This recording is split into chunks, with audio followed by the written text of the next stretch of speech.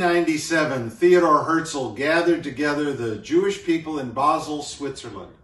A young man with vision, energy, and determination to build a new Jewish future in Erez Yisrael, the ancestral homeland of the Jewish people, and to tie the Jewish people together through the common language of Ivrit, of Hebrew.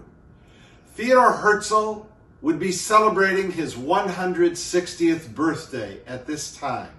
We celebrate it in his memory and with appreciation for what he has built, with determination for the future of the Jewish people to be recentered in Yerushalayim, in Eretz Yisrael.